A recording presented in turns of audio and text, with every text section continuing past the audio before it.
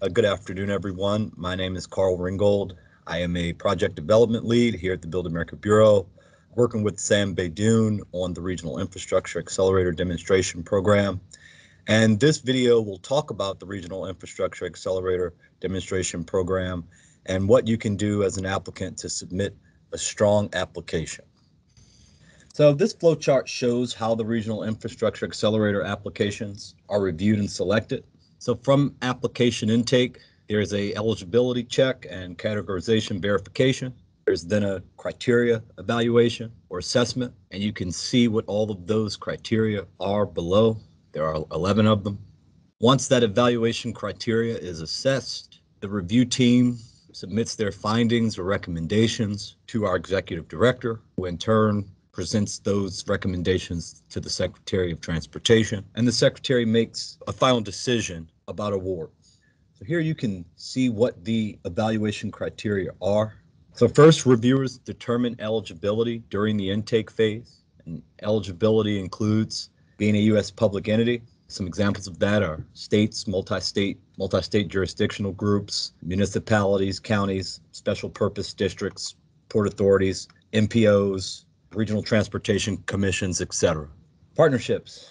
Applications will be accepted from a partnership between one or more eligible applicants and another U.S. party, such as a private entity, a consulting firm, an engineering firm, etc. Domestic requirement.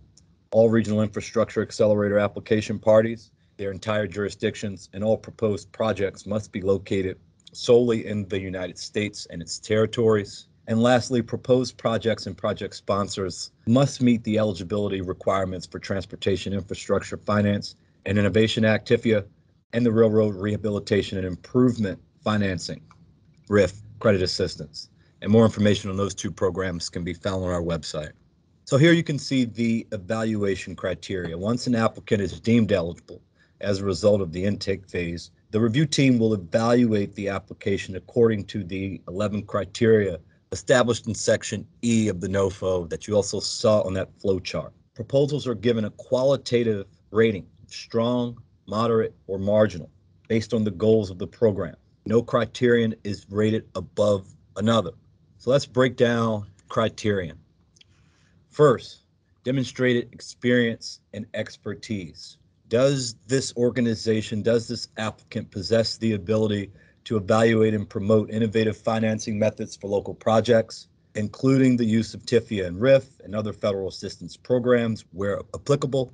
Does it possess the ability to provide technical assistance on best practices with respect to financing projects? Is there experience in increasing transparency with respect to infrastructure project analysis using innovative financing for public infrastructure projects? Is there experience in deploying pre-development capital programs that are designed to facilitate the creation of a pipeline of infrastructure projects that are available for investment? Is there a history of successfully bundling smaller scale and rural projects into a larger proposal? Is there demonstrated success in reducing transaction costs for public project sponsors?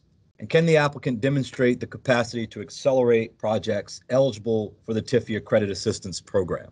And so as many of these boxes as you can check, the better. Partnerships. Can the applicant demonstrate strong collaboration among a broad range of stakeholders in the proposed geographic area of the Regional Infrastructure Accelerator? Does the applicant work with multiple partners in project development, funding, financing, and delivery? Lastly, the ability to work quickly and effectively to develop projects by having the support of members and working across jurisdictions. So are there strong partnerships that you can demonstrate? Regional viability. The application will be evaluated on the proposed region, geographically, organizationally, and functionally, as well as its jurisdictional relevance. And evaluators will consider the geographic makeup of the proposed RIA and the transportation needs of the region. Business model.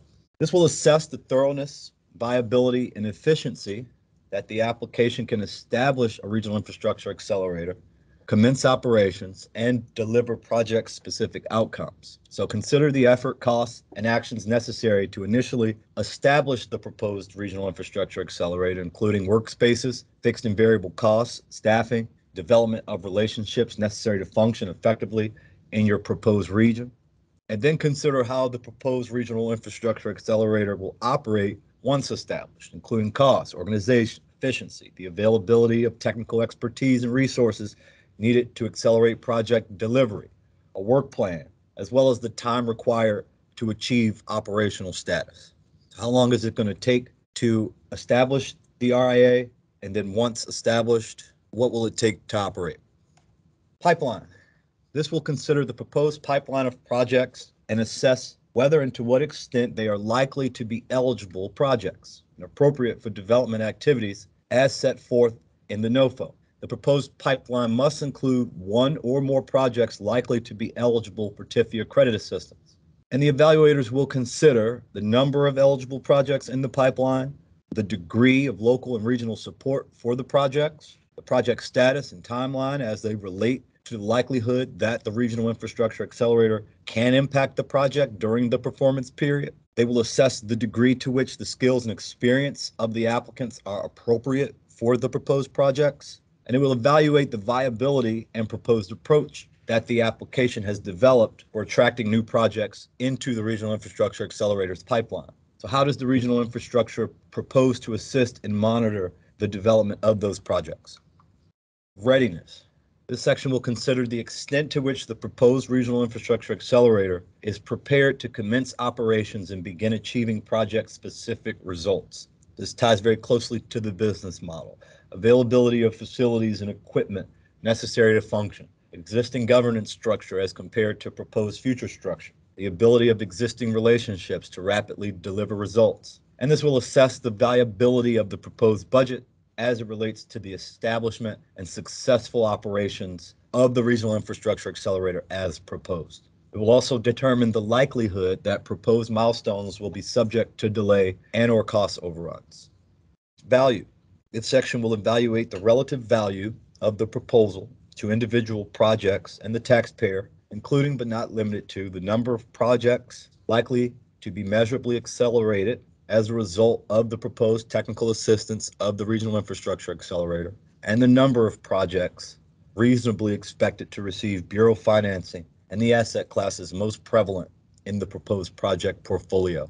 And it will also consider the applicant's proposed performance targets, how they compare to the overall proposed cost of the RIA. Rural assistance, where applicable. The evaluators will look at the degree to which the proposal can support individual rural project sponsors. They'll consider opportunities proposed to overcome common barriers to using TIFIA and RIF credit assistance and other innovative finance methods for rural project sponsors, such as project size or type, financial or institutional capabilities, or other issues. They will also consider how the activities proposed will address those challenges, regardless of the geographic location of those activities. So this can include delivering innovative technical assistance and leveraging DOT routes initiatives to provide user-friendly information and other assistance to rural project sponsors. So it doesn't necessarily have to be hands-on. This sort of assistance could function in a virtual technical assistance sort of manner, but how will these activities address some of the challenges that rural sponsors have? Self-sustainability. This will consider whether and to what extent the proposed Regional Infrastructure Accelerator will achieve self-sustainability during the program's effective period of receipt of federal funding. If the proposed Regional Infrastructure Accelerator will not achieve self-sustainability, the evaluators will look at the extent to which the termination of the RIA might deliver long-term benefits as the results of the projects being delivered during the funding period. So if self-sustainability is not the goal, how impactful are the projects in your pipeline? Risk. This will assess the risk to successful implementation and operation of the proposed RIA, including the degree to which proposed mitigation activities might address or offset those risks. It will assess the practicality of proposed mitigation activities in terms of cost, complexity, and time required to implement the actions. Transformative projects. This will assess the ability to foster a safe transportation system, the extent to which the project considers climate change and environmental justice in project planning and delivery, and the extent to which it increases equity. And equity can include increases in transportation choices, expansion of access to essential services, improving connectivity to jobs, healthcare, and other critical destinations, and proactively addressing racial equity and barriers to opportunity. Deploy innovative technologies and practices that improve safety, environmental sustainability, quality of life, or a state of good repair. using either innovative financing methods, project delivery, or technology. And lastly, maintaining and upgrading existing transportation systems are all examples of transformative projects. So those are the 11 assessment criteria. Again, you will receive a qualitative rating in each, all equal in weight. That rating will be strong, moderate, or marginal. Now, in terms of the overall assessment, the application would receive an overall assessment of high, medium, or low.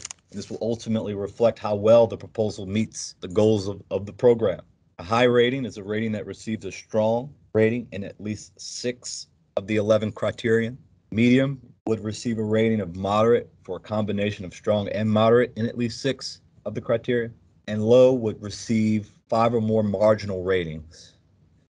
If there are any questions, I would much prefer being contacted through email just for the purpose of record keeping and being able to take good notes. My email is carl.ringgold@dot.gov. And if there are any questions about anything that I just presented as it relates to the application criteria and how to put forth a strong application, please feel free to contact me.